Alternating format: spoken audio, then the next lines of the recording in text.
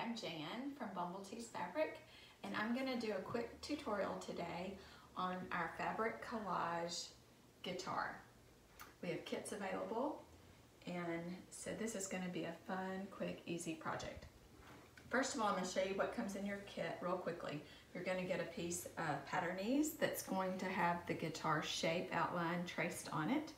You're going to get some colorful strips of fabric, some darker shades, a piece of gray, a square of black, a square of blue, and some florals. Now I'm going to show you where all of these pieces go. The gray piece will end up being the shadow on the base of the guitar. The darker colors will be on the neck, the brighter colors the body. The blue square, you'll cut out your circle. You see the florals, and then the darker shades will be the strips on the neck, and the black piece will be the head of the guitar.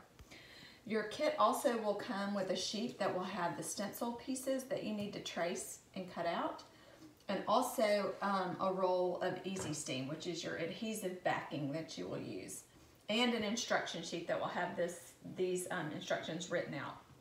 So first, what you're going to do is you're going to take your stencil page and you're going to cut out all of your pieces.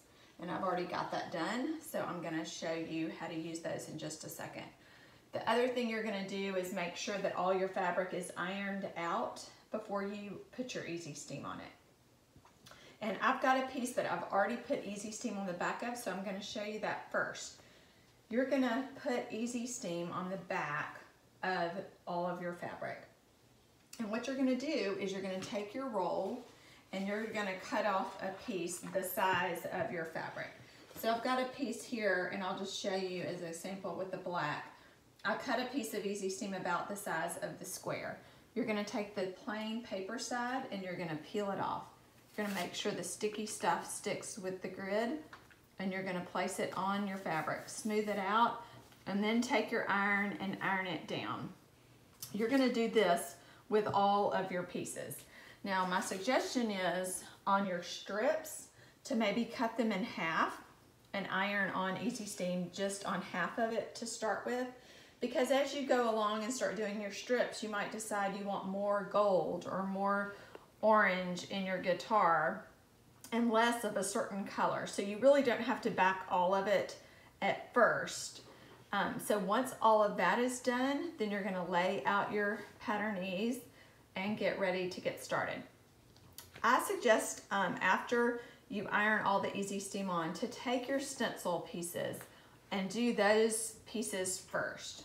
So I'll show you with this. I've got the piece of gray that has the paper on it, and you'll notice that this stencil piece on it has the words that say trace this side down, because you're going to do it in reverse.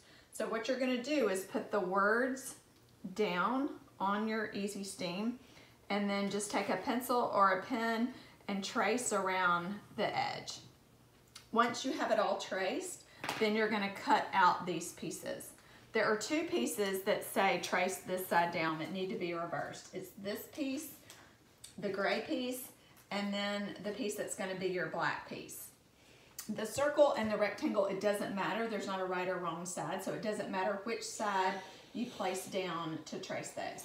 So you're going to do this, and you're going to take all of these pieces that need to be traced, and you're going to trace them and cut them out. Okay, once that's done, then you're going to take your pieces of color that you've done, and you're just going to cut strips. You can cut them wide, you can cut them narrow. They all need to be different sizes, so it really doesn't matter the size you cut. So I started on here laying it out, and you'll see that they're overlapped, and they also do not have to go inside of this line, because you're going to end up cutting out your guitar. So I'll just show you. You're going to peel off the paper, make sure the sticky sticks to the fabric, and you're going to lay it down. Notice how you overlap over the next piece, and these overlap end to end too. So you don't want any of this pattern E showing. You can work your way across. You can kind of go over into this area that's going to be the gray, because once your gray piece is cut out, you're going to lay this down right here on top. You're going to do the same thing with the circle. You don't have to go all the way into here because this is going to cover that up. And then when you do the strips of your neck, the same thing. You want to start here at this end and you want to work all the way to this end and just go end to end. You don't want to go, if you go outside these lines on the edges, it's okay because you're going to end up cutting that and making a clean line. So you're going to do the same thing with the darker colors. You're just going to start laying them down, overlapping them slightly as you go. And then when you place this piece on the end, it's going to cover up those ends right there. So this is what it's going to end up looking like. So once you put all of your strips down, then you're going to lay these top pieces on. You're going to lay your gray piece on, your circle, and the black piece. Notice on here, on the one I've already done, the black, we just did some random shapes on here to add a little detail. You can kind of be creative, do whatever you want to on that. Also in the center, you're going to take your floral pieces that have the Easy Steam on the back, and you can cut out some of the leaves, you can cut out some of the flowers, and just be creative in the way you lay them down. You do want a little bit of your circle showing so that you see that that's the circle of the guitar. Also, on these little rectangle pieces, you can layer different pieces or you can just do one big piece. It really doesn't matter on that. So once you have it all laid down, you're gonna iron it down. You're ironing it onto this pattern ease. It's gonna stick and be permanent once you iron it. So make sure it's in the place that you want it. Once you iron all of this down, you're going to flip it over and then you're going to just cut around the edge.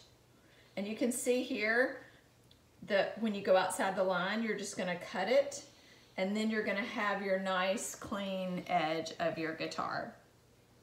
Okay, so once it's cut out, you have a couple different options. In the kit, you have this piece of fabric that came with your kit. So if you're going to make a pillow or a tote bag or something, you can go on and put it on this piece of fabric. Some people might be wanting to add this applique to a quilt, so you will skip this step. So I didn't glue the whole thing down because I wanted you to see that it has the pattern ease on the back. So what I did was I'm going to turn this into a pillow. So to make it easy to stitch, it needs to kind of be stuck down. I use some spray adhesive that's used for quilting. And so I just sprayed a little under here and pressed it down. I'll go back and do more when I'm ready to stitch it. You can pin it on. There's various ways just to hold it down while you stitch. Now I'm going to go back and I'm going to do a lot of stitching on this before I put the pillow together. If you're going to do a pillow or a quilt or a tote bag, you really want to make sure that every piece has some kind of stitching on it so that it won't come off, that it will really stay down. So that is really the gist of it. It's very easy. If you have any questions, you can email us at help@bumbletees.net and we'll be glad to help you along the way. And I hope you join us for another tutorial. Thank you.